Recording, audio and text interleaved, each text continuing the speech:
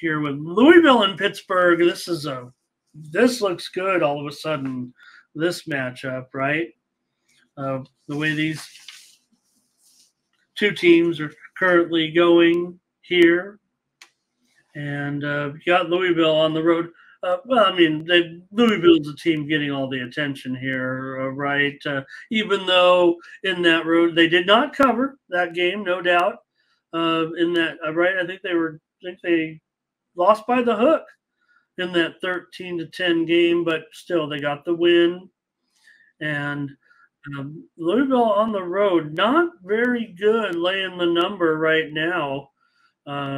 Of late, it's really kind of been a struggle. So probably just, I'm thinking I'm probably going to be leaning to Pittsburgh here. It feels like. Now, Louisville did. Let's see, it was five interceptions, five turnovers against Hartman. Was one a fumble. I'm trying to remember, but nonetheless, hey, for Pittsburgh right now, things are not going well for Pittsburgh. I didn't mean to say that two teams are doing well, but this feels like the right spot. I feel like no one's going to want Pittsburgh at all here, except me. So I'm probably going to take them. But look at this total too. It's opened. It's all the way down to 46 now. I show it opened 47.5, went as high as 48.5. We're definitely missing out on some value here. I have a feeling this one's going under, but I might have to just take Pittsburgh here as my free play. I don't know if I can I don't know if I can sell anybody on Pittsburgh here, but they've been kind of shaky. They lost the last two by combined 17 points.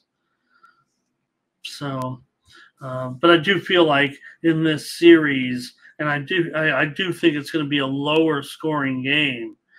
You already see, I think, the move heading under here in this one, and rather take the points, rather take the touchdown.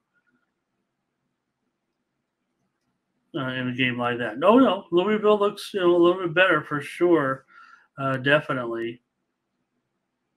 So, I mean, Louisville, of course, they play the Notre Dame game, but I was talking about the road game, their last road game against NC State, which was a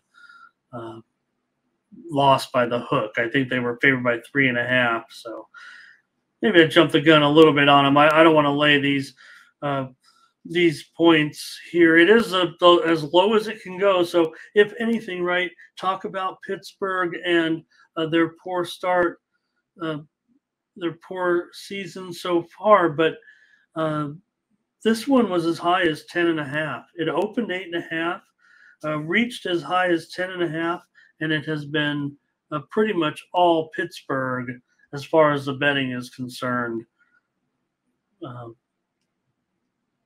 For Saturday's game. Now it's all the way down to 7.5. So you tell me, right? Because, like I said, Pittsburgh, it has not been good. Thus far with a 1-4 record, basically, and I don't think it necessarily. Anything injury related. I mean, if anything, Pittsburgh does have, I would say the more clustered injury report. So I'm still going to take Pittsburgh. I trust the move here in this one and figure Louisville will not get the money laying points on the road. And I think that people are going to look at the records of the teams. That's kind of what I intended to say at the beginning. I mean, Louisville still undefeated. This is it's a tarp. Yeah, exactly, right? Because we were touting Louisville, no doubt about it. So it was, and again, it was the 5 takeaway. I know it's 5 turnovers that they got against Notre Dame. I don't know, they picked off Hartman. It felt like 4 times. Maybe it was 3. Whatever. A great defense by Louisville in that one. I figure that we'll probably continue to see a good defensive game here, I expect. I think that's reflected in this total continuing to fall. I want Pittsburgh probably coming with a little maybe coming with a little premium action, as long as this total doesn't fall anymore, because it's been a one-way street